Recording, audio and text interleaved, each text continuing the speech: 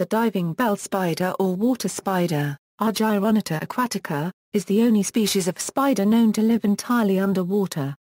Argyroneta aquatica is found in northern and central Europe and northern Asia up to latitude 62° N. It is the only spider known to spend its whole life underwater. As with other spiders, it breathes air, which it traps in a bubble held by hairs on its abdomen and legs. This gives it a silvery appearance, despite it being velvet gray. The spider inhabits ponds in Europe and northern Asia, and lives for approximately 2 years.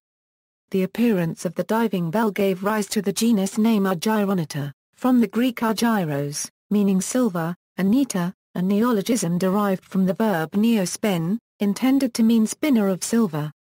Females build underwater diving bell webs which they fill with air and use for digesting prey, molting, mating and raising offspring.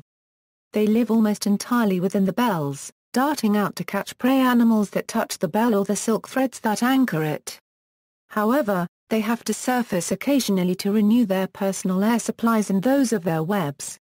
Males also build bells, but these are smaller and the males replenish their bell's oxygen supply less often. The males also have a more active hunting style. Prior to mating, the male constructs a diving bell adjacent to the female's, then spins a tunnel from his bell, breaking into hers to gain entrance.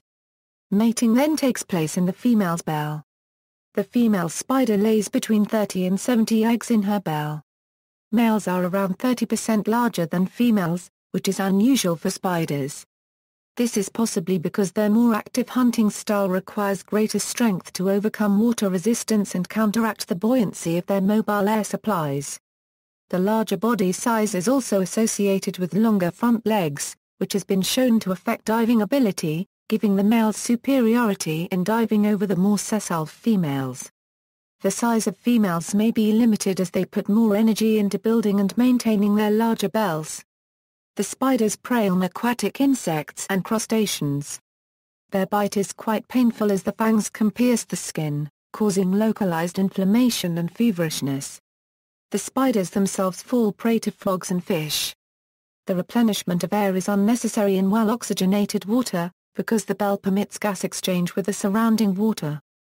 There is net diffusion of oxygen into the bell and net diffusion of carbon dioxide out.